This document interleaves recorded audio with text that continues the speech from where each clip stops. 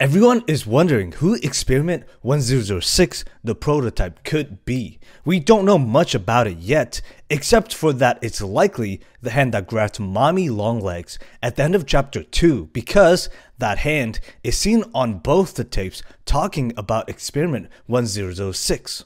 And we know he's very important to the story because of how he's mentioned as causing the incident where Huggy Wuggy went on a rampage and everyone disappeared after that. I thought about it a lot, and the more I did, the more convinced I am that Experiment 1006 is Elliot Ludwig, the founder of Playtime Co. himself.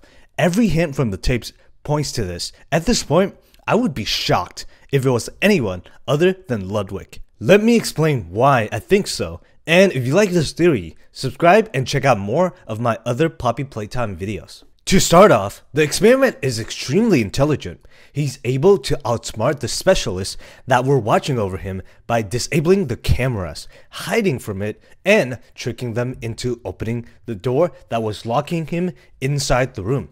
The smartest man we know of in Poppy Playtime is the founder of Playtime Co. himself, the one who made the living Poppy possible, and just about everything else. Just based on this alone, we already have a pretty good suspicion on him.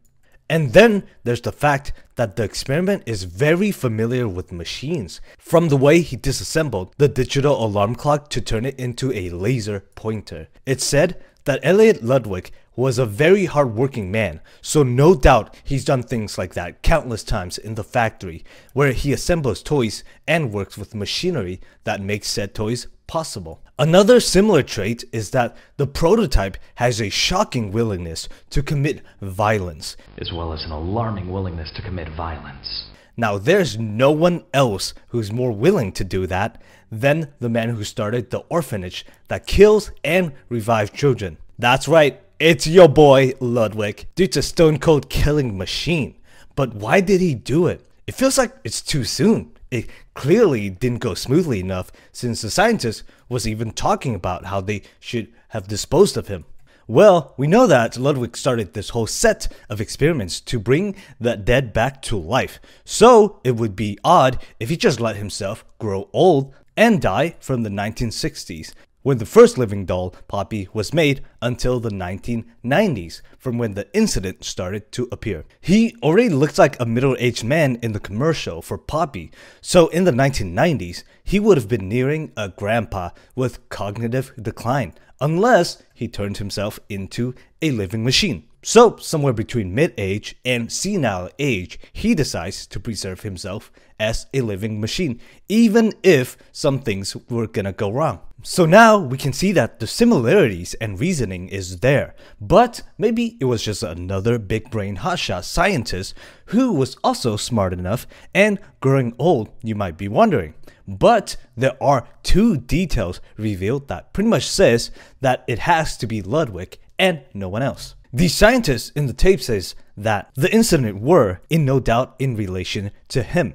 Though still missing, today's events are no doubt in relation to him, referring to Experiment 1006, and in the background, it sounds like the incident is Huggy Wuggy going on a rampage, as we clearly saw in chapter 1. In another tape, he also says Huggy Wuggy is extremely obedient. Experiment 1170, Huggy Wuggy, remains the optimal outcome due to his sufficient intelligence paired with maximum obedience. End of log.